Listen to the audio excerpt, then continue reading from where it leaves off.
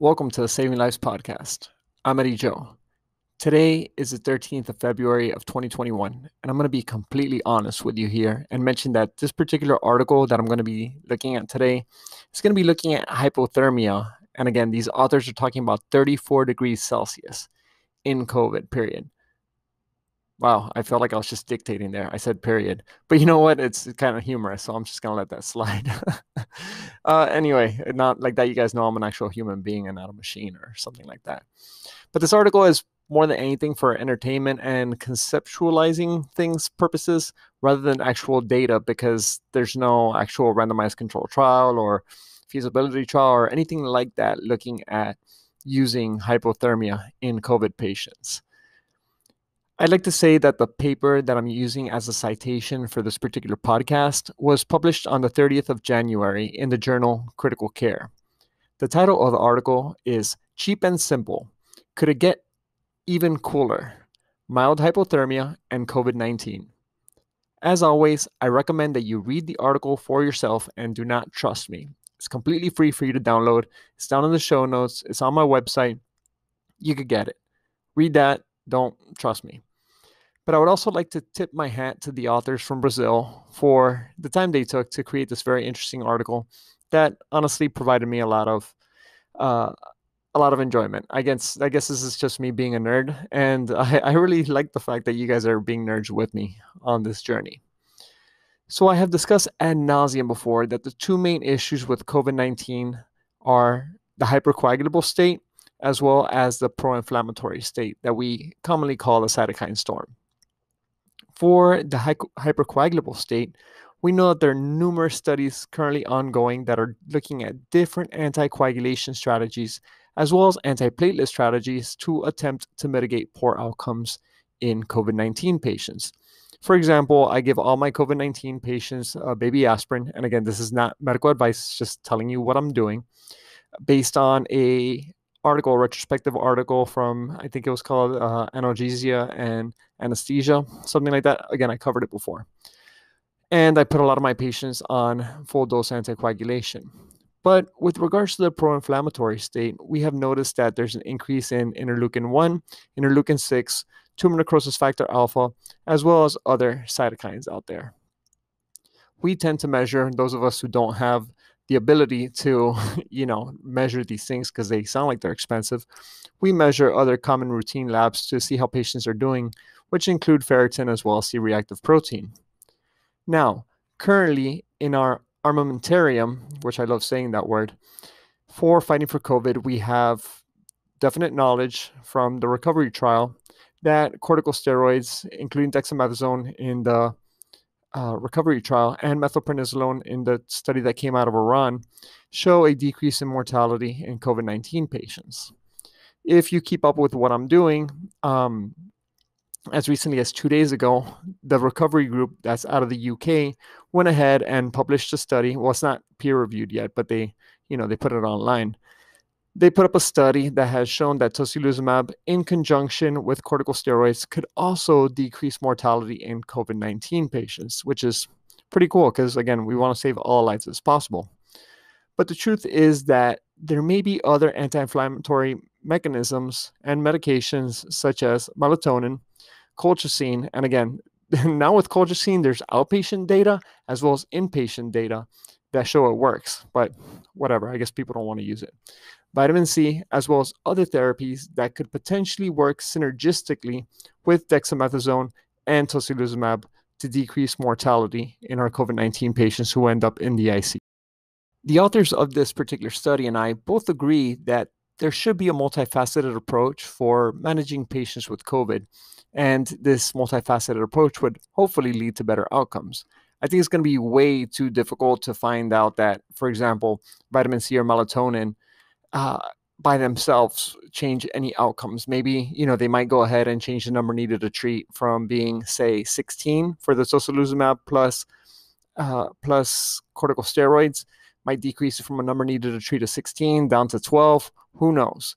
But the truth is that nobody is doing the trials looking at it. So for those people who are gung-ho about it, nobody's doing the trials. For the people who are complete naysayers, they're not doing the trials either. But I digress. The issue is that organizing trials that are sufficiently powered to show these outcomes are quite challenging. And part of the good thing about this, and again, this leads back to me just being an optimistic person, is the fact that as of today, being the middle of February of 2021, the numbers of patients presenting to our respective hospitals with COVID is declining. Again, that's a good thing. But this also means that the chances of completing trials is going to be decreasing by the day. And again, that's a good thing. But anyway, the argument made by the authors includes the fact that they believe that mild therapeutic hypothermia could be part of this multifaceted approach that, again, it also has some limited risks to it. To define what the authors meant by mild hypothermia, they mean that the patient should stay between 34 to 35.9 degrees Celsius. And they feel that a target of 34 degrees Celsius with small fluctuations sustained for 48 hours seems to be pretty feasible. The authors also offer a multifaceted approach as to how using mild therapeutic hypothermia could help out certain components such as inflammation, the respiratory system, the cardiovascular system, renal function, hemostasis, as well as infections. This is all in junction how that hypothermia could work in COVID patients. With regards to inflammation, the authors state that therapeutic hypothermia will suppress the inflammatory phenomenon that we see in our patients.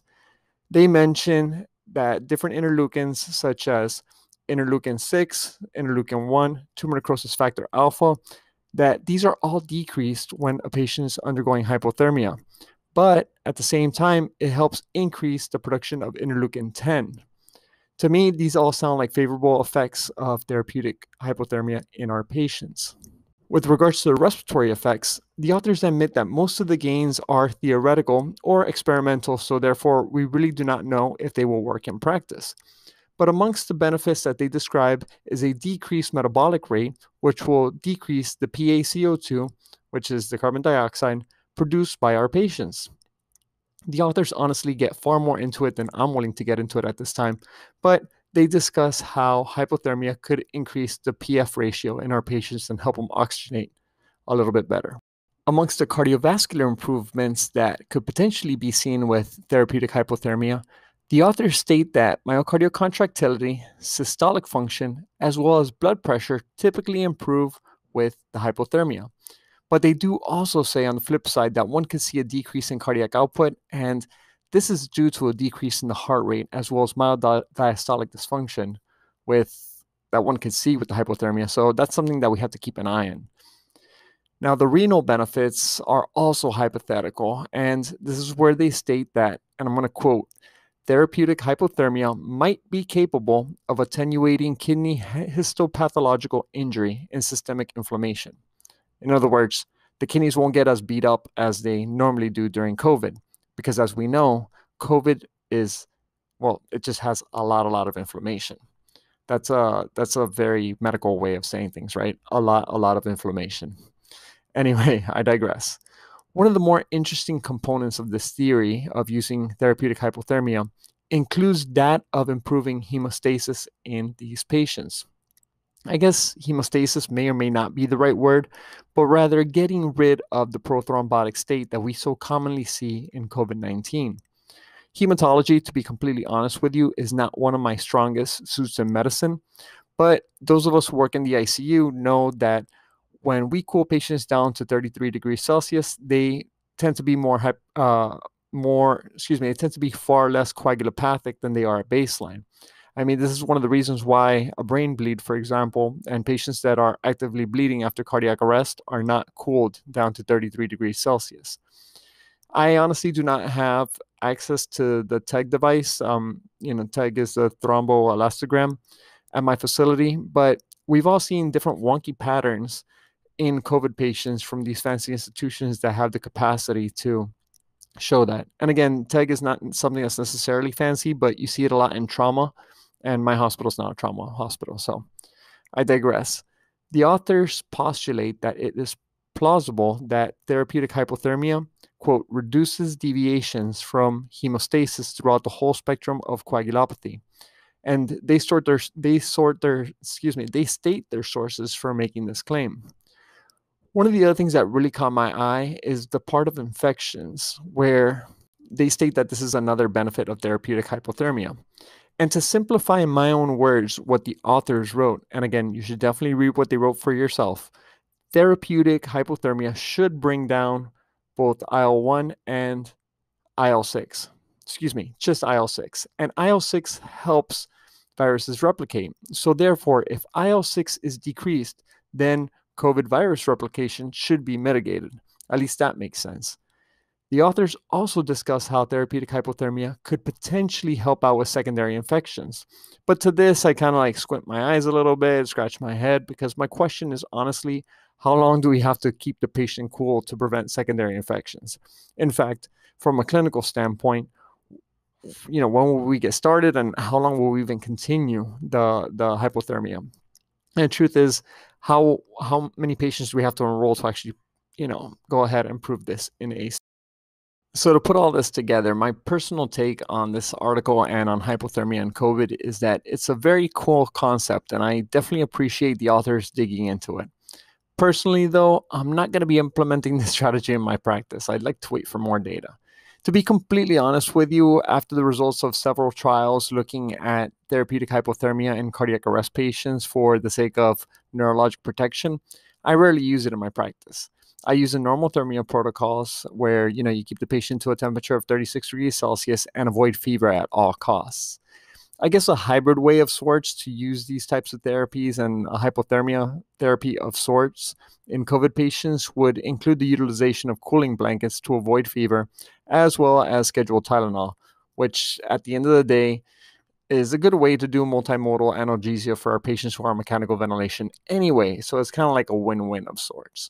Obviously, that's not a medical recommendation. And if you do use scheduled acetaminophen in your critically ill patients, you're already cognizant of the patient's liver function. And, you're not going to shred their liver because some of these people just go ahead and do so.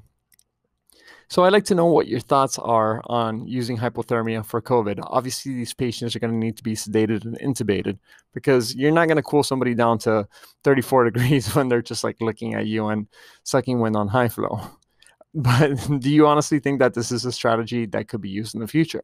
I'd like to hear your thoughts, and thank you so much for supporting my work. If you're watching this on YouTube, a thumbs up will be appreciated. If you are listening to this on a podcast, if you leave me a 5-star review, that would be awesome. If you're on my webpage or something like that, thank you very much for your support. All right, guys, have a great day. Bye.